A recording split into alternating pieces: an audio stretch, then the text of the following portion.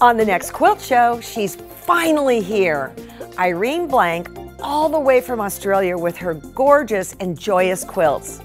Irene oftentimes uses up to 80 different colors in each quilt, and she has a soft spot for appliqué birds, vases, and flowers. See how Irene preps her work to make it portable, and then watch her way to do needle turn appliqué. I do what I call snip, flip, snip. Okay. So there's snip, and you cut away a big portion of your seam allowance, flip, and you see that little tail there? You snip that tail, and that reduces all the bulk. Plus, quilt historian Lisa Erlandson drops by with some vintage appliqué quilts from yesteryear.